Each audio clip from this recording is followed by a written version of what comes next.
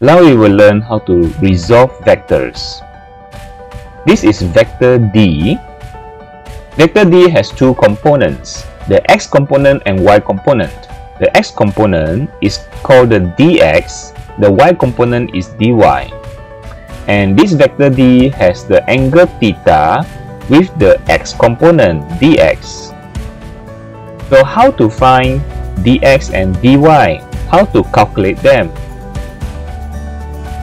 Okay, you see, d, dx, and dy, these trees, they form a right angle triangle. So we can use the trigonometry to calculate dx and dy. So sine theta, you see, theta, sine theta is opposite over hypotenuse. Opposite over hypotenuse. So it is dy over d. Okay. So then we can get our dy, d multiplied above, we got dy equal to d sine theta. So we got our dy. We can also use cos theta. Cos theta is adjacent over hypotenuse. So it is dx over d.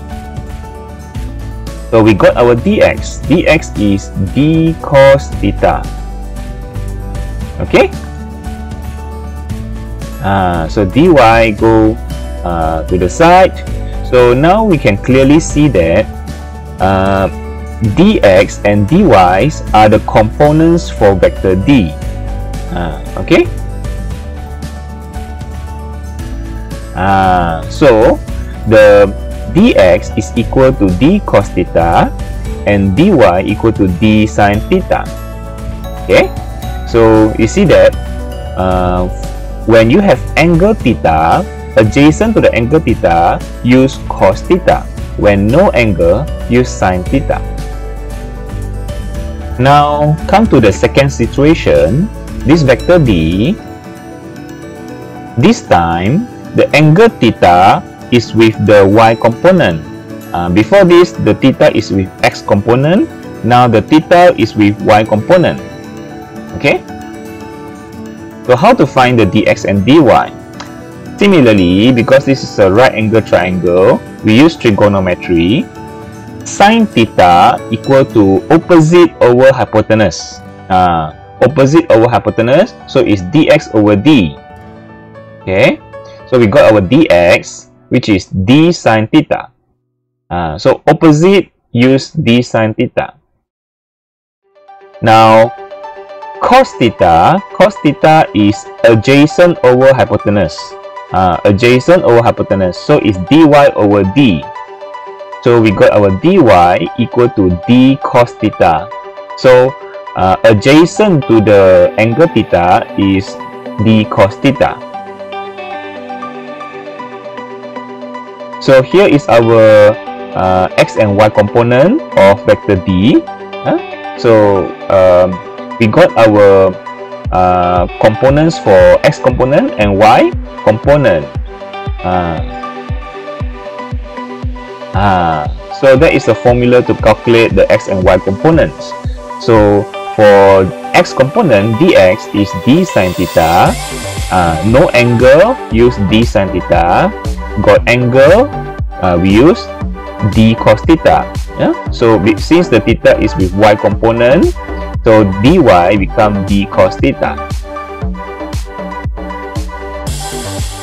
Okay, so in conclusion, we have two situations. Okay, the first situation is angle theta with x component. The second situation is angle theta with y component.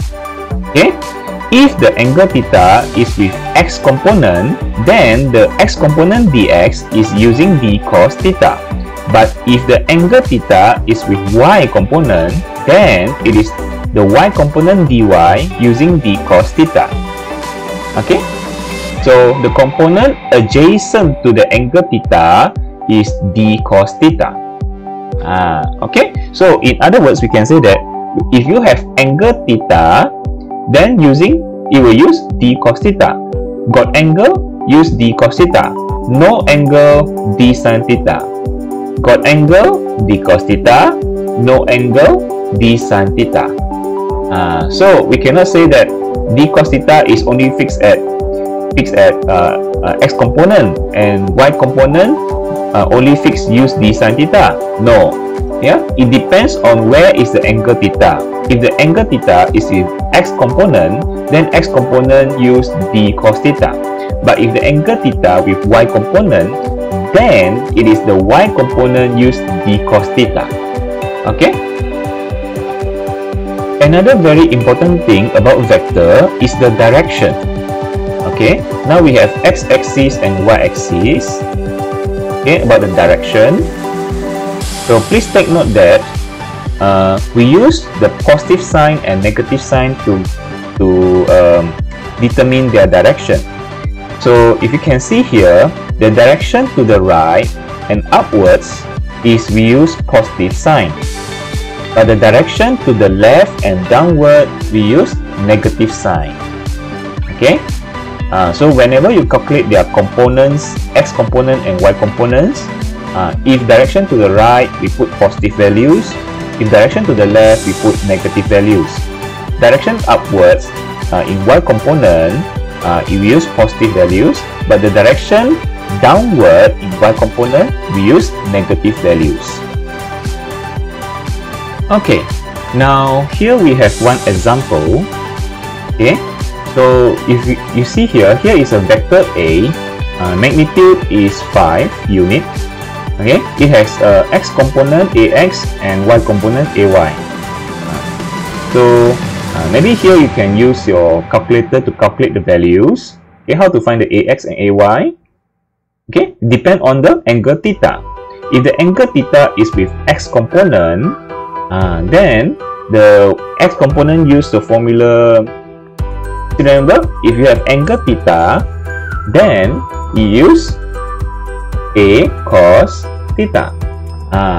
But like y component, it has no angle, then it will use a sin theta.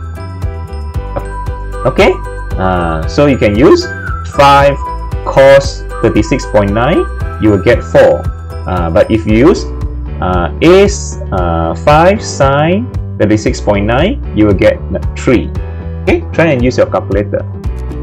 Another thing we can see here, the x component here, it is a positive value. Why? Because direction to the right. Direction to the right is positive. So maybe you can write here, direction to the right. Direction to the right is positive. Okay, and then the y component is upwards. Upward we use positive value also. Okay, maybe you can move this vector around and see. Okay, if in this first quadrant, then the x component is positive, y component upward positive. But if move to the second quadrant, maybe you can move around. You see. This is how the vector works, you see. You always have x and y components. But if over here, it only has x component. See, x component, the y component is 0. If over here, it only has y component and the x component is 0. Okay. See, you always have x and y component. If you have angle theta, then you always have x and 2 components, x and y components. If over here, you see, if over here the x component is to the left is negative values. Okay, the left is negative values, so negative. But the y component is upwards, so it's still positive values. But if we move this downwards, the x component is to the left, so it's negative value. But the y component is downward. Downward is also negative values. So downward is negative value. Okay. So remember, when you write the component, you must determine the direction first. Is it to the right or to the left? If to the right is positive, to the left is negative. For the y component upwards is positive, y component downward is negative. Okay. Over here, you see, the x component is to the right is positive values, the y component is downward, so the y component is negative values. Okay, so the positive and negative values to determine direction is very important. Okay, so here we have another 3 vectors. Okay, if we have 3 vectors, then these 3 vectors can form another resultant vector. Okay, so you see that this, you have 3 vectors. You have the blue, the pink, the yellow. So before we want to find the resultant vector, make sure you must resolve these vectors into their own x and y components first. Okay, we must resolve them. So let's show how to resolve. You see that? So these are the x and y components for all the respective vectors. So this is the x and y component. Okay, for the green vector, you see that? This is the x component, this is the y component for the green vector. For the yellow vector, do you see the x and y component? So this is the x component, this is the y component for yellow vector. For the blue vector, see that? This is the x component, this is the y component for the blue vector. So to find the x and y component, remember to use the formula a cos theta, and using the formula a sin theta to calculate the x and y components. Depending, this one is adjacent to the angle theta. A sin theta use for the component which is opposite. Understand? And another thing is, very important thing is the sign. Whenever the x component, if the x component like this one, this x component is to the right, is positive value. But another 2 x component to the left, we use negative values. But for the y component upwards is positive values. Like these two y component downward, it is using negative values. Okay, so this is how it works. So maybe when after we got all these x and y component, we can calculate the resultant vector. And this, the red one is the resultant vector. You see that? If this case, you see like this one, this is equilibrium. When the resultant vector becomes 0, it is equilibrium. Okay, so these 3 vectors can combine, become a resultant vector. But to calculate this resultant vector, we will include in another tutorial. So hope you stay tuned for the next videos on how to calculate the resultant vector. Maybe we can show you how to get the resultant vector here. Let me see. Do you see that?